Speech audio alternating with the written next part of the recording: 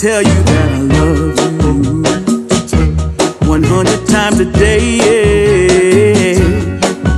You'll get tired of my voice, that's how much I'm gonna tell you that I miss you. Hi everyone, and welcome back to my channel. Welcome to my disaster home.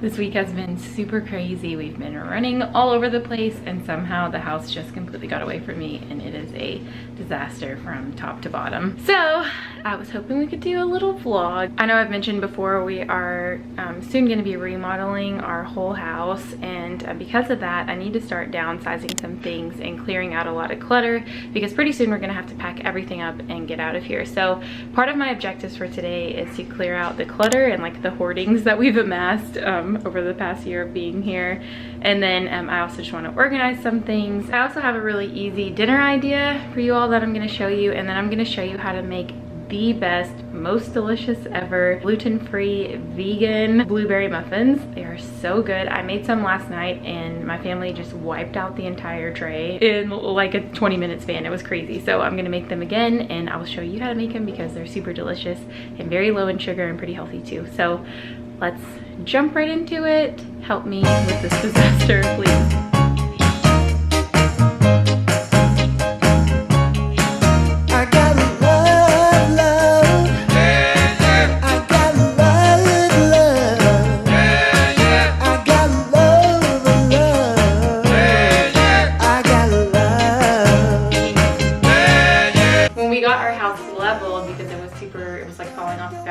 For a while, the doors to this laundry room just like blew off and they couldn't go back on, so I got this tapestry, but behind it is the worst hoarding situation.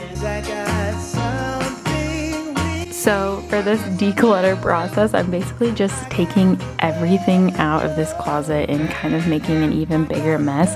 I'm sorting stuff into piles between things that we're gonna keep, the trash that I need to get rid of, and then stuff that I'm gonna donate using the Buy Nothing group on Facebook. We actually ended up having quite a bit of good stuff that we didn't need anymore that we just passed along to our neighbors, so that worked out really well. We'll try to get tired if you don't have a reason.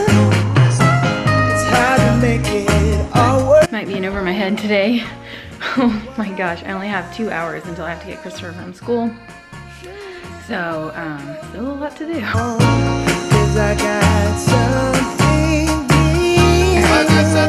So, it's done.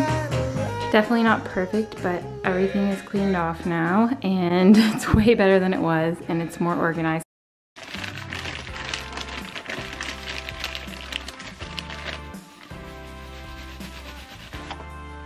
This is my all-time favorite crock-pot beef stew. I'm gonna link the recipe in the description, but basically I just make a few modifications to make it gluten-free. I coat the meat in gluten-free flour, and then I also grate an onion.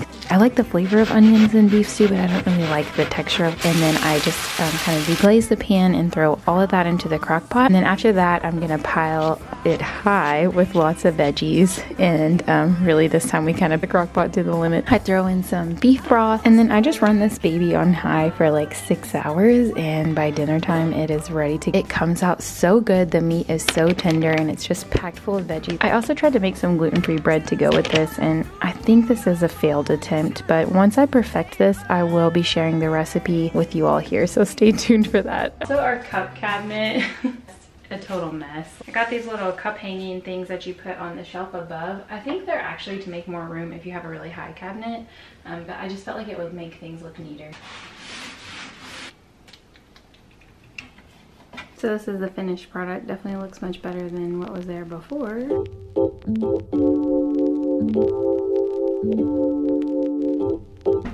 at how gross that is. This is like, it could be on an episode of Hoarder.